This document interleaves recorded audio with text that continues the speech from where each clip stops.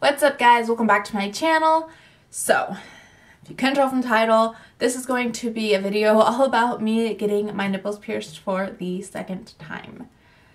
Something I wasn't really sure if I was actually going to go through with. If you're unfamiliar, I used to have mine pierced for years and years and years, and eventually, for whatever reason, I have a whole video going more into detail, but eventually my piercings started to shift within my body and they were no longer laying straight in my nipples as they should have been, so I had to take them out and they were thinning and it was a whole thing.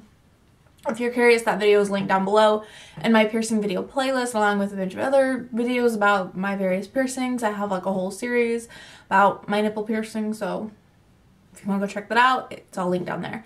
Alright, but anyway, so I think it was probably a month, like 4 weeks I think, after I took them out that my body would have been okay for me to go get them re-pierced. My body would have been healed enough, there we go, for me to go get them re-pierced. I'm not gonna lie, I wanted them pierced again. When I was chicken, I kept thinking back to when I first got them pierced, and it was quite painful. And I remember being so nervous and just like, I wanted them, but I wanted the whole experience over with. And I mean, it's a very like intimate piercing anyway, so yeah, I just wasn't too keen on the idea of having to go back and getting them re-pierced. But when you really want something, you're gonna just go for it. So eventually, I think after like 2 months of just kind of like, oh, like I don't know what to do, I just bit the bullet, made an appointment with my piercer. I go to the same piercer for all of my piercings. So I made the appointment, and then I was just like I'm locked in, like I can't get out of this. I've made this appointment. What am I going to do? So I think it was the 5th of March that I got them re-pierced, and it is March 30th now that I'm filming this.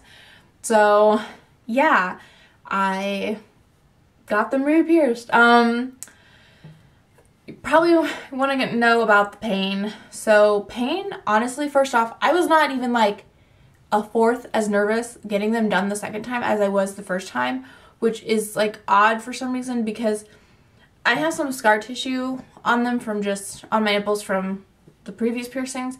So some people say like scar tissue hurts more to get re-pierced.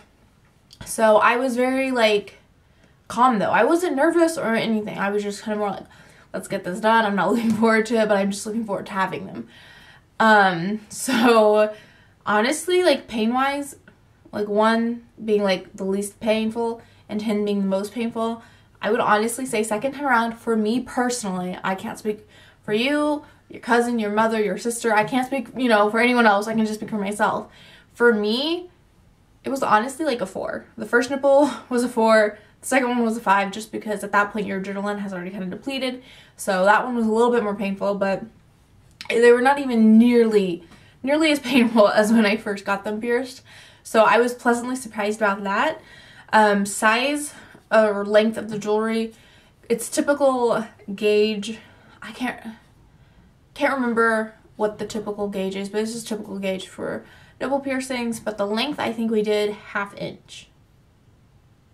1/2 inch or a little under, I think. I'm not very good at remembering the lengths on piercings. I don't know why, but I just always have like struggled with that. So length, gauge, pain, aftercare. So aftercare is pretty simple for me and like my piercer. He doesn't tend to recommend sea salt soaks as they can dry piercings out, which is something I went against his advice when I first got them done. I was doing sea salt soaks, and if you guys remember, I made a whole video about that and how they ended up getting really, really dry where they were so painful. And that video was actually really like done well on my channel because I guess a lot of you guys have experienced dryness with your nipple piercings. So for that, I'll just say in this video, I mentioned it in that video as well, but for that I was putting the tattoo goo ointment, comes like a little like circle tin thing. I was putting that on them and that really helped. But anyway, so he doesn't tend to recommend sea salt soaks. Really, for these piercings, just unscented Dove bar soap and warm water, and that's it. And just when you're in the shower, just let the warm water hit them for as long as you can, and then just kind of like push the bar to one side to kind of wipe or rinse away any of like the gunk that may be on the bar. Obviously you want to do it up to the other side and both. So that's really all I've been doing.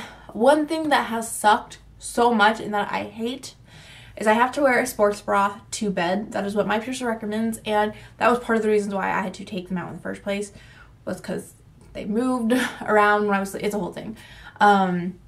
So yeah, I have to wear a sports bra to bed, which is not like the end of the world. Just I'm somebody who like, I want to just be free, and so like have my girls just like strapped down in a sports bra is just like uncomfortable, but it's for the sake of my piercings. So I'm just going to suck it up and deal with it. So I've been wearing a sports bra to sleep, and I mean, I wear sports bras over regular bras most of the time anyway, so that's fine, but just to sleep in is just uncomfortable, but it is what it is.